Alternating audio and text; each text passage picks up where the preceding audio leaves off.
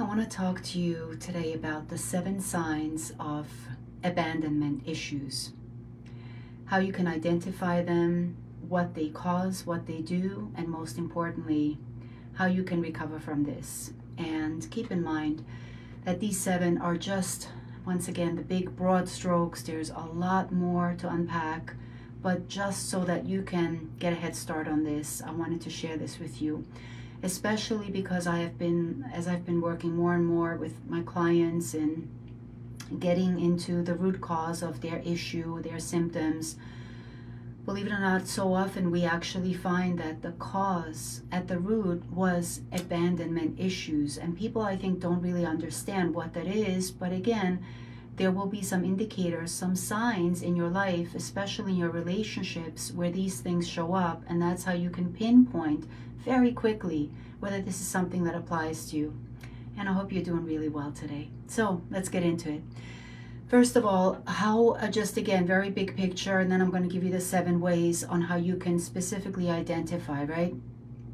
One of the big ones is that you have an overwhelming fear of losing loved ones or people that you really care about. And even though it's not a warranted fear, makes no sense, there are no indications that that person is sick or might be leaving you or anything might be happening, but you have this deeply rooted fear that they might be losing you. You mistrust other people. You have a very hard time getting close to people, and we're going to unpack that a little bit later in one of the points more specifically. And basically you have an anxiety of being abandoned. Now, the real reason for this big anxiety that a lot of people experience is actually childhood trauma. And by the way, before you turn away and run away from this word and think that it doesn't apply to you, because often the word trauma in itself is massively misunderstood. People often think trauma are only those big obvious things like war, like physical, mental, emotional abuse, like the real harsh things. And of course, those are the obvious ones, right? But there are so many other types of trauma. And let me explain to you like this. A child up until the age of 8, give or take, doesn't have the ability to think logically yet. It doesn't have the capacity of the conscious mind yet. It doesn't have the ability to differentiate, basically, is this good, is this bad? Is there a past? Is there a future? Is this right? Is this wrong? They very much live in the moment. And the only way they can navigate their situation and then make meaning out of that situation is through what they're feeling, through their emotions. And so they either feel good or bad. They either feel safe or unsafe. And you can be assured that somewhere, and this probably didn't just happen one time, but it probably happened several times, there was a moment or moments where you felt abandoned, you felt lost, you felt left behind, you felt like they forgot about you, or anything like that. And again, keep in mind, very often, even with my clients, when we get to the root cause, they immediately will judge this little kid or poo-poo and say, oh, come on, big deal. So you were stuck in the car for a minute. Big deal. Your mom just ran into the 7-Eleven. I don't understand. Like, why would that cause a child to be upset, right? If it just was literally moments. Well, remember, a child doesn't have the concept of time. All it has is the experience of this particular moment.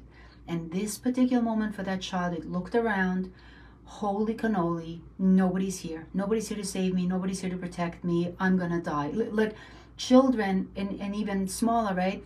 Little children literally think fatally like that because they know intuitively that they have to depend on the adults around them, the caretakers around them. And for that reason, this thought and then ultimately becomes a belief happens so quickly in a split second.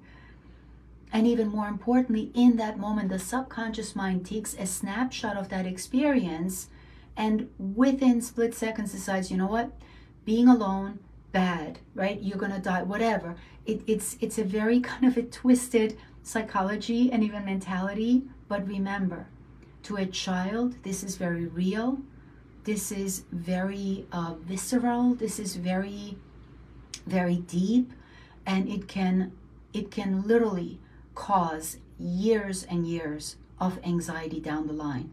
Just a small, what we consider adults, a small moment, right? So for a child, this is not a small thing. This is a massive thing, and this is what people don't realize, that you know, some of these experiences, because so often my clients will argue, and I don't blame them. I understand. They'll say, I never had trauma. My parents were amazing. I had the most wonderful childhood. I had the most peaceful. They gave me everything I could ever wanted. You know, I grew up in a glass castle with gold. I mean, I'm kidding, right? But you know, some people who literally are being spoon-fed, right? For good or bad, doesn't matter. And to them, it's not obvious that they had trauma. But once we unpack this, and once we get to understand what actually really happened from the perspective of that little baby or that little child, all of a sudden the world starts to look completely different.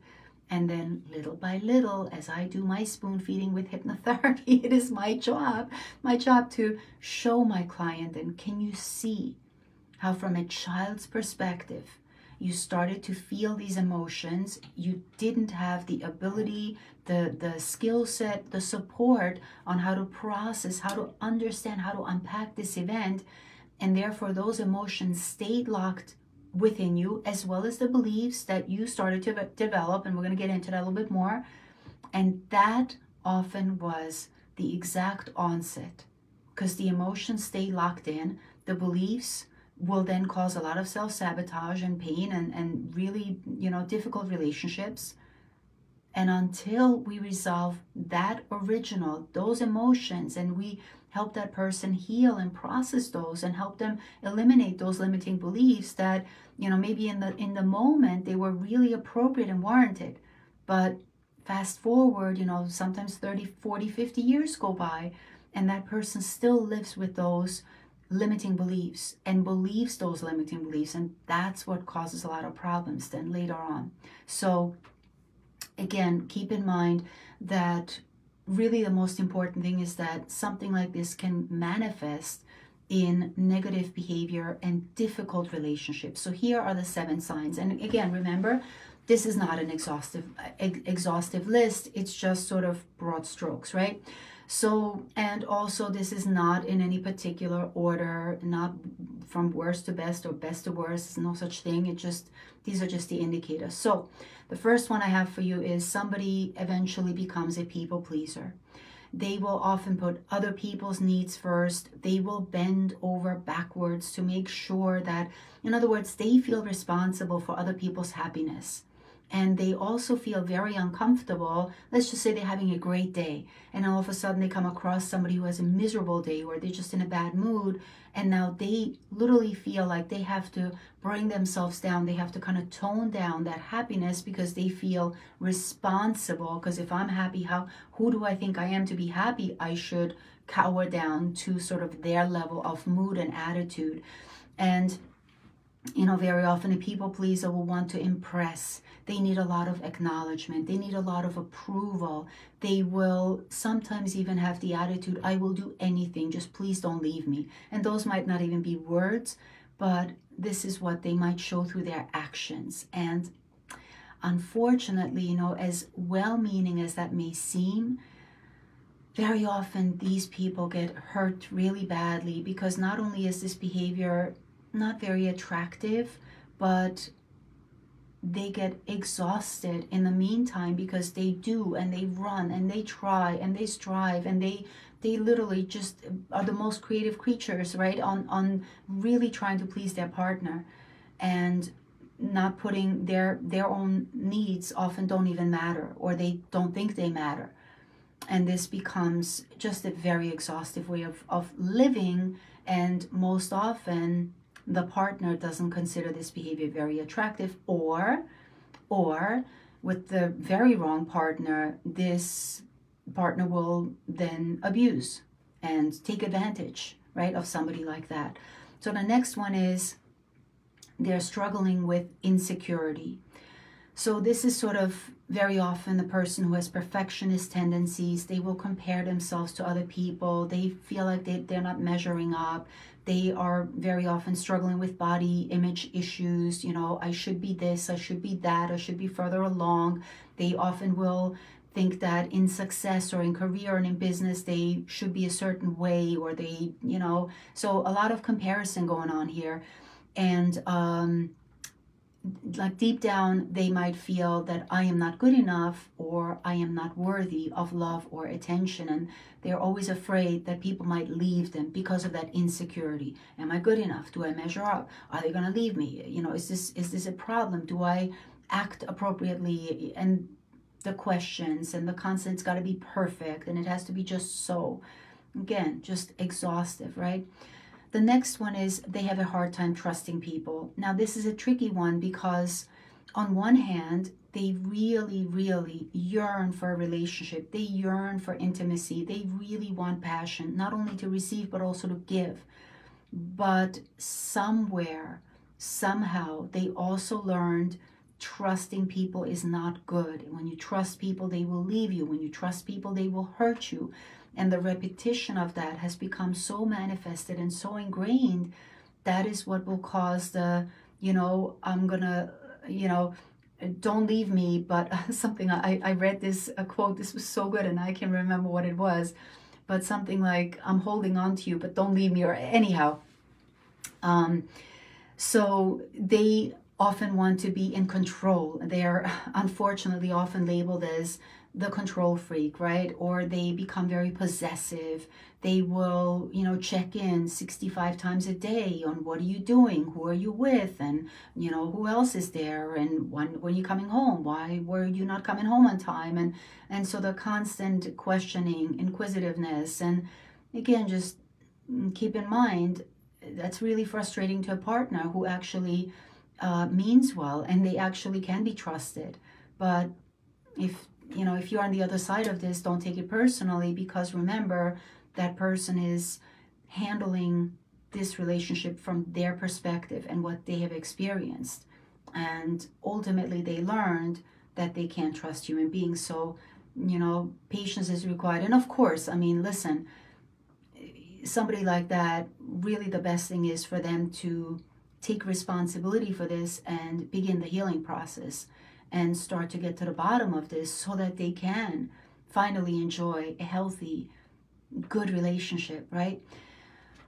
Number 4, they are scared of vulnerability, which is very much like the trust issue. Again, even though their heart is full and they really just want to give and receive, but they will sabotage the best relationships because, again, from a very twisted psychology, how we are all wired, believe it or not, is whatever that fundamental program is that we learned and saw as children is what became, here it is, the comfortable and familiar, in quote, right, program. And unfortunately, our nervous system, unless we are experiencing that same, which of course is very often a very unhealthy relationship, our nervous system actually will reject it.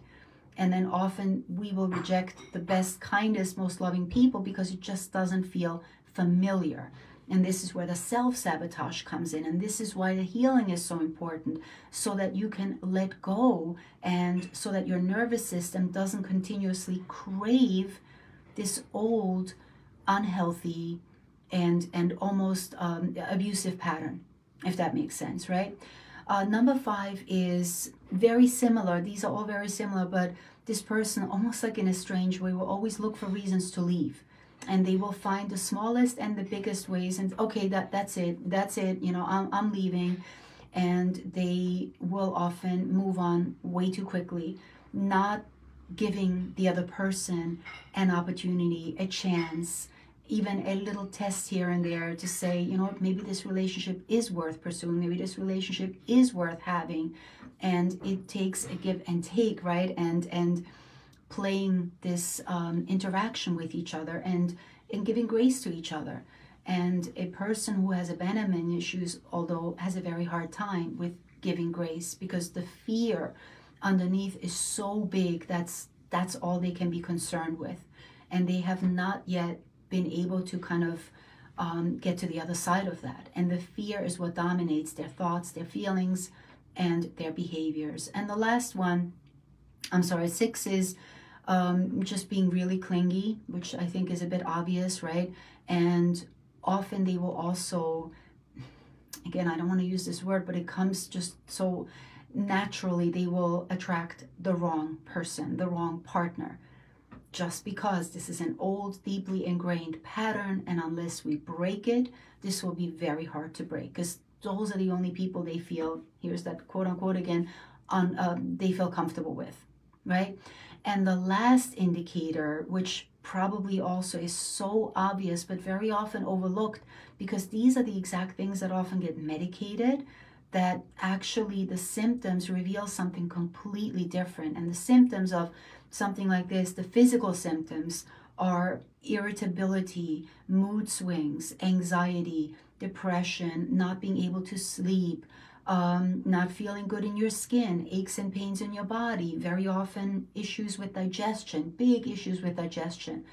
Those can all be indicators. But just now imagine if all we do is medicate this. That's kind of like putting a big band-aid on a massive wound that actually might even require surgery. So it's, in my opinion, it's the most irresponsible thing we can do. And yes, in the beginning, it can be useful, of course, just to give that person peace of mind initially, right, until they get help. I can totally get behind that.